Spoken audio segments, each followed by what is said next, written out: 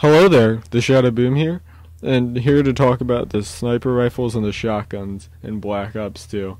If you want to follow along with me talking, then there will be a link in the description to the website where you can follow along and read the stats down with me. But anyway, I know this gameplay is a little campy, but I'm just using stored gameplays on my capture card that I've had for a while before I just start Black Ops 2.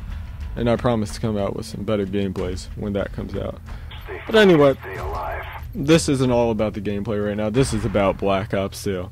And we start off with the R870 MCS. This is a pump-action shotgun with strong damage and range. This gun, of course, like all the shotguns, have the same mobility. This gun has really good damage, really good range, and really good accuracy out of the shotguns. I think it's the second best in all of those categories, which is pretty nice.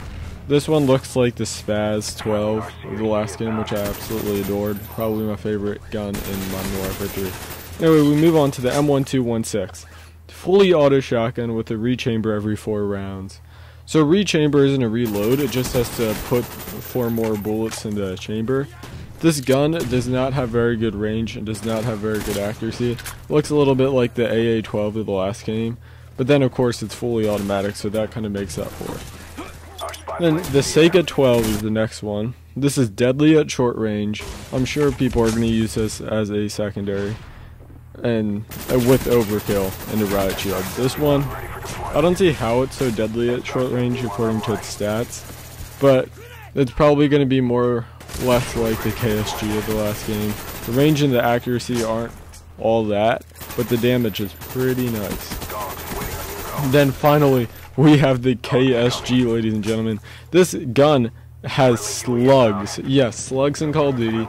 If you're extremely accurate, this can be an absolute monster. Like I said in a few videos ago, I never miss shots, I only fire warning shots. So this gun is going to be an absolute beast for me. This gun has great damage, great accuracy, and pretty good range. Of course, it's only as accurate as you are. This is going to be the first shotgun with slugs ever in Call of Duty. I can't wait to use it. For anyone who's unaware, slugs are like pretty much sniper bullets and shotguns, and instead of firing like 8 shots, it just fires one really powerful bullet. But then we move on to the 4 sniper rifles. There's 4 shotguns and now there's 4 sniper rifles. But we start off with the Ballista. This is the bolt action sniper. Deadly from the chest up with faster handling speeds. This gun might be the next L11 or the next MSR if we're talking about the last game. There is another bolt action sniper, but we'll get to that in a bit. This one looks pretty good, and I'm definitely going to be using it. The next one is the SVU AS. This is a semi-auto assault rifle, high rate of fire with low recoil. You know, this gun, I can see this being like the next overpowered MK14 because there's iron sights as an attachment on snipers now. And if you put iron sights on this with high rate of fire and low recoil, what are you asking? You're asking for modders to be modders. Then, anyone who couldn't understand that accent knows modders. Sorry. But anyway, yeah, so that's going to be a pretty good one. Then we got the second bolt action sniper.